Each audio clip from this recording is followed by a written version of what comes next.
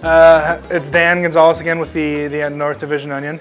Our second course today, we're gonna do a little grilled corn salad. In Mexico, it's very common to have a corn on the cob on a stick, and it's served with, sounds a little weird, but served with some nice spices and some cream and some cheese. So we're gonna make a salad utilizing that. We're gonna go ahead and grill some corn that's got some cilantro on it, as well as some salt, or actually some Uncle Dan's mix with a little bit of oil, and we're gonna grill that on the grill. And the salsa verde is gonna kind of go over the top. The salsa verde is tomatillos cooked down with some Uncle Dan's country dill.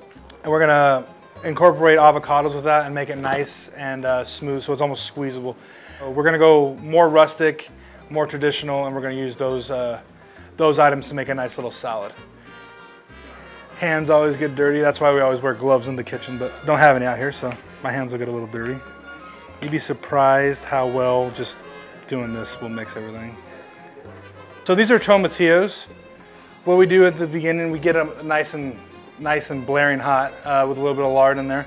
When you add them and it kind of sears them, you can see the caramelization on these. Get them all nice and hot and kind of bouncing around the pan a little bit, and then you add a little bit of water, just from regular old tap water. And then I went ahead and add the country dill and reduce that down so it's a nice, charry, delicious tomatillos. And then to this, we're gonna add the rest of the ingredients to make that salsa verde that I was talking about earlier. All right, ready to go outside? Okay. So we got the grill going nice and hot. We're gonna add that to the grill.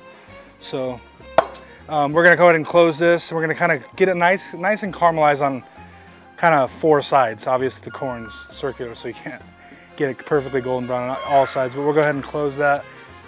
Let that do its thing. Okay, so that mixture that I showed you on the stove is kind of cooled down a little bit, which is what you want, because we're gonna puree it in a blender. Pureeing hot stuff in a blender, obviously very dangerous. So we let that cool down a little bit. We're gonna take 2 avocados, kind of cut them down the middle here, and best way to tell if an avocado is ripe is if the back comes off like that. If not, it's probably not ready. All right, so we got both of those in there. So we got our mixture, and then I have just Crème Mexicana, which is, it's a traditional Mexican, it's sour cream. It's just a little bit thinner. So we're gonna add right around a cup to this. Okay, so we got both of those ingredients. We're gonna take another lime. Okay, so lime nice in half. You might wanna use 1 or 2 depending on how juicy your limes are, but these ones are very juicy, so 1 will suffice just fine. Kind of look at your liquid level. We're going to add about a half a cup of water. It's gonna help us get it going. And this mixture, I did to the tomatillos, I added a cup of water, and then obviously it's reduced down to virtually nothing.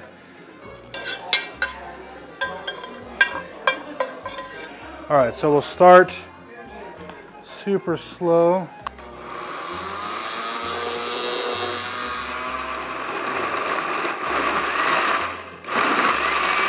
As soon as you can see the middle start to sink, you know that it's starting to puree the way you want it to. You kind of help it out a little bit, but so it should be nice, and it almost looks like green sour cream, right? Okay. We're flipping the corn. You see that nice kind of dark on some sides, not really dark on some sides. It's fine. We want some of that char, but we don't want everything to be charred. The chipotle, I can smell the chipotle. Again, right there is what you're looking for. We'll leave it like this for about five more minutes, and we'll call it good, and we'll take it inside, and we'll go ahead and get it all ready for this salad. We got some nice cherry yellow tomatoes. Red tomatoes work just as well. So all we're gonna do with these is just cut them all in half.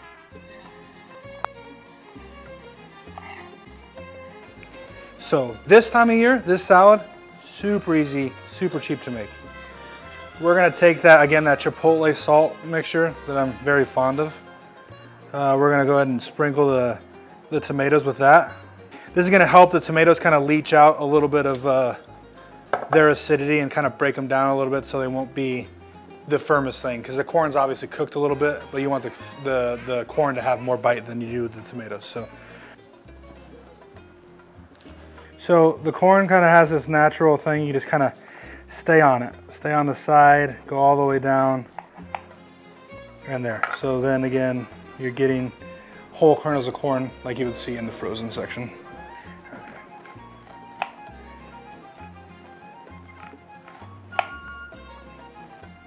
You want it to be like room temperature, slightly warm.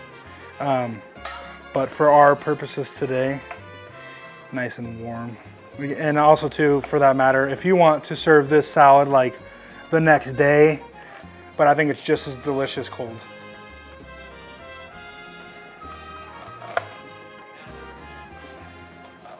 I got some Queso Fresco. You can find this in any traditional Mexican store. Or even the big grocery stores are starting to carry it now. For those of you in the Spokane area, most of the produce and everything I bought was from De Leon, so the cheese and all that stuff. Obviously I cut that in half. We'll cut it like that again. So this chunk right here, we're gonna use for the top of the salad, kind of like to garnish it. Do a little bit more.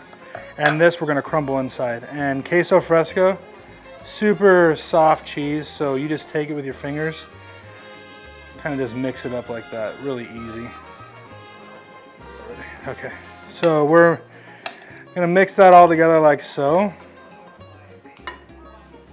And then we're also gonna add just a half bunch of cilantro. Nice fresh cilantro to kind of blow things up. So now I'm gonna add some more of Uncle Dan's Chipotle mix. The corn has a nice flavor, but we're gonna just blow it up a little bit more.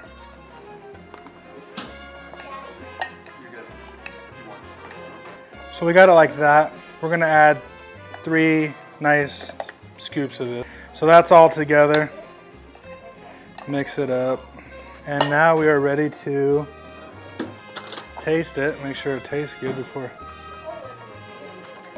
Again, I tasted it. It's got the nice cheese and everything. The Chipotle is coming through. I'm just gonna add a little bit more salt. And again, it's all based on what you like. Some people like more sodium than less, but nice little corn salad here. Woo! And which of the Uncle Dan's products is this in? Got both. We used the Chipotle dill, or no, sorry, not the dill and Chipotle? And this one right here, and then the Chipotle on the corn and actually in the salad. Great. So you have the first honors. It's be nice and creamy and Sure smells good.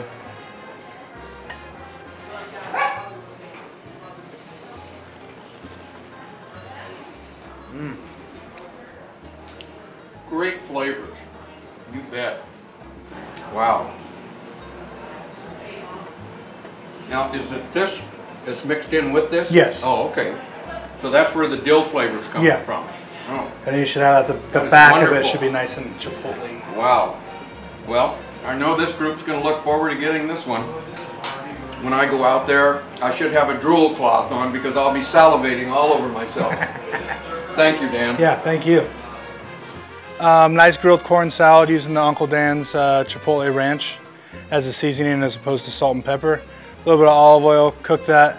And then the sauce itself has the Uncle Dan's dill with some tomatillos and some avocados. So it's nice and smooth and creamy.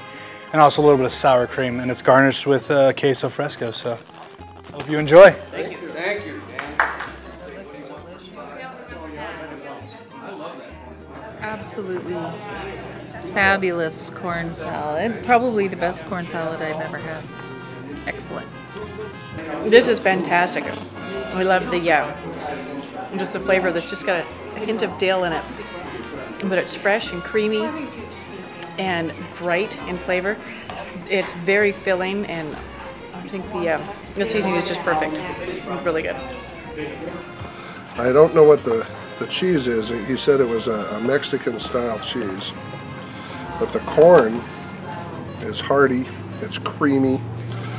There's some kind of big fresh lime undertones with the dill of the Uncle Dan's dressing. It's a wonderful salad. When you agree, I'd like to see this as a side dish, you know, or an entree.